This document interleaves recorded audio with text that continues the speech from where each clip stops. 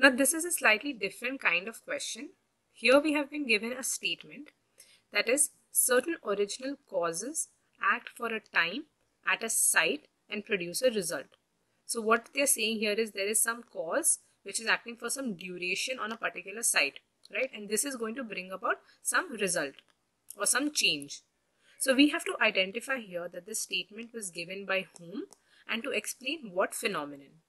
So if you have a look at all of the options like caries, malocclusion, habits, all of these seem appropriate because caries or malocclusion, they all occur because there is some cause which is acting for a particular duration of time on some site which is producing a result. The result may be caries or malocclusion or the effect of a habit. But this statement was actually given by Dockrell to explain the etiology of malocclusion. So this is what his equation looks like. This is the Dockrell's orthodontic equation for malocclusion. So here he tried to explain how malocclusions occur. So he said malocclusions are actually the results of a particular cause.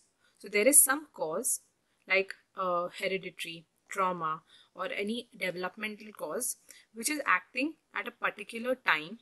This time could again be prenatal, postnatal. The cause could be acting continuously. It could be acting intermittently, right? So there is some cause that is acting at a particular time on some tissue. Now these tissues could again be soft tissues. It could be hard tissues like neuromuscular tissues or teeth and bones. And because they're acting on some particular tissue or a particular site, they're producing a specific result.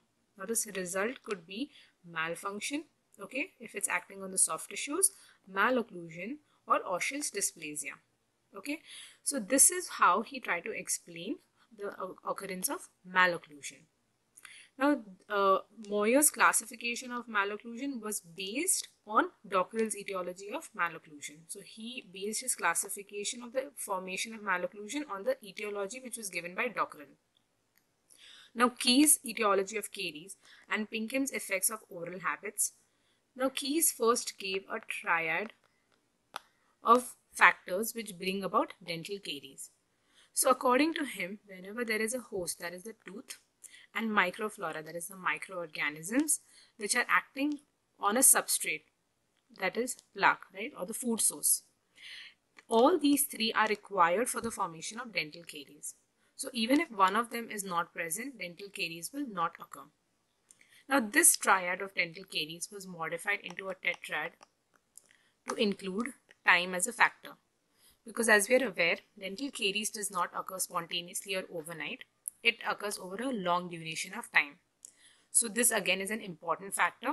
So that again was considered for the formation of dental caries.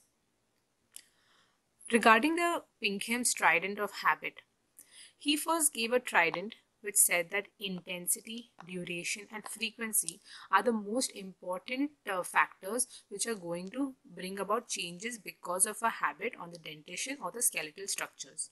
Now, intensity depends upon the vigor with which the child is performing a habit. For example, thumb sucking.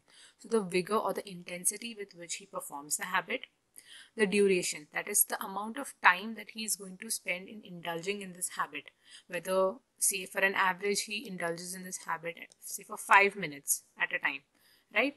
So, that again is important, how much time he spends.